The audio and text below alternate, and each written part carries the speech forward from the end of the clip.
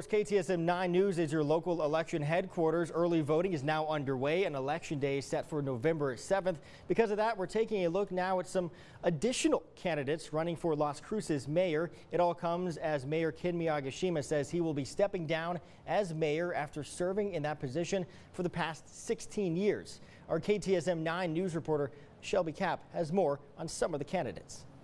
I've just been proven I have the qualifications. Former Las Cruces Fire Chief and Assistant City Manager Eric Enriquez coming out of retirement to run for mayor. So my background in public safety is first and foremost to make our city safe.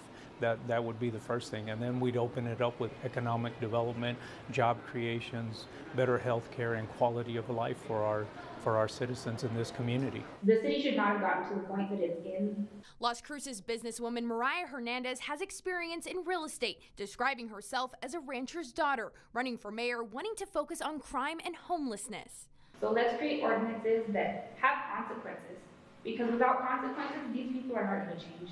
We need to have consequences that have jail time, that have fines, and we can go from there.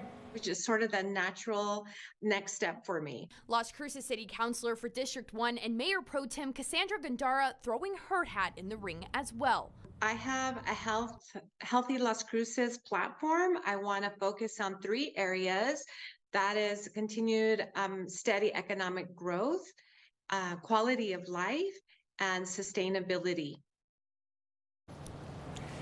And our thanks to Shelby Kapp, as always, for her reporting. In the meantime, the other 4 people running for mayor there include Alexander Baca Fresquez, Eugenia Montoya Ortega, Isabella Solis, and Mike Tellez. We have more on all the candidates on our website. As always, that's KTSM.com.